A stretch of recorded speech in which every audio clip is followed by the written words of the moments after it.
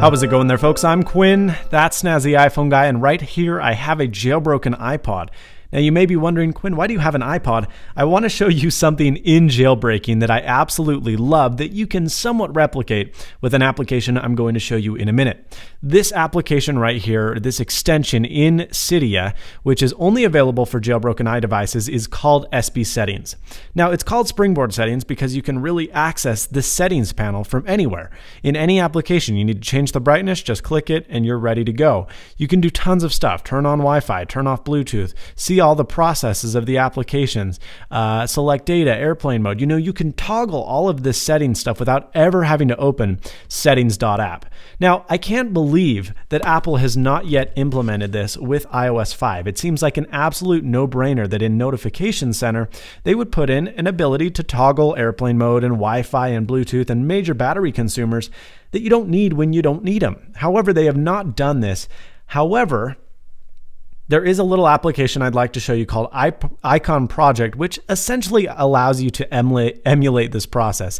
It's not quite as elegant. No, it's not as seamless. No, there's not a gesture that activates it. But if you refuse to jailbreak or you're on iOS 5 where there is not a jailbreak yet, this could be a good alternative. So I've created this folder called toggles. And for example, let's say I want to view my usage. I click that and boom, it opens. Now it's not as fast, it's not as elegant, however, it does work.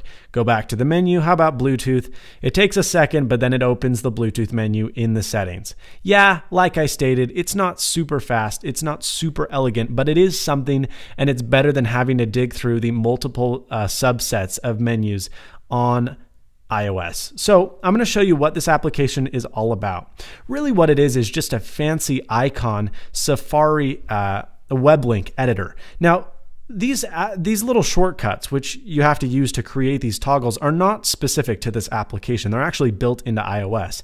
If I go into Safari right here and paste this command, which is prefs root, and I want to show you the Bluetooth one, all I have to do is click on that and I'm ready to go, right? Now I press go and it opens. So that is not something that this application has created. That's something that's built into iOS. However, this application allows you to truly utilize that and get things rolling if you don't have the ability to create standard icons. So what I'd like to show you is this application called IconProject, and we are going to create a little application here called Wi-Fi.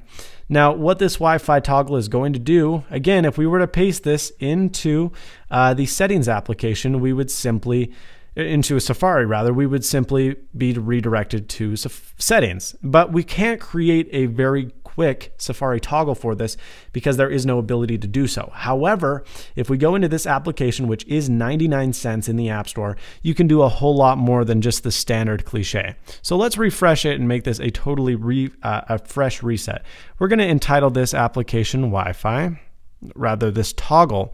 Now this application is not necessarily designed to do this. It does support it, and Apple can't really reject this app from the App Store as it's something they built into their OS.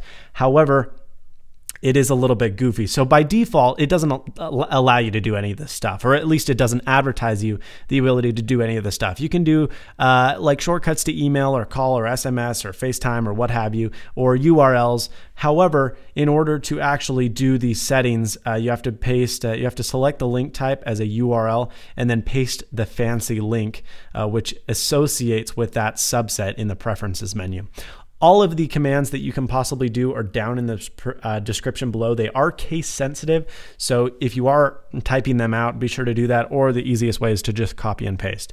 Okay, so we have where this icon is going to go, but this icon is pretty darn ugly. This application allows you to create a bunch of different settings for it, and for example, the way it's outset, I'm not going to do one of those. You can choose the color of the background. There's just tons and tons and tons of stuff you can do. You can do different icons. I already have an icon I have in mind, and these are also included in the box below. These are from an actual SBSettings theme that I kind of weaseled. However, what you can do is say choose photo. In this photo camera roll, I have the Wi-Fi toggle. It is a little bit goofy, so I'm going to resize it kind of to the best I can. It's not the best application at resizing stuff, but I'm going to give it a shot. So we'll take that there. That's pretty well even, a little bit I'll get it as best as I can. And it's very pixelated right now, but when you say choose and it turns into a tiny icon, it looks great. So once we've done that, all we have to do is press create. Now, what it's going to do is ask us how it wants us to create it. We're going to say create because then it opens in Safari.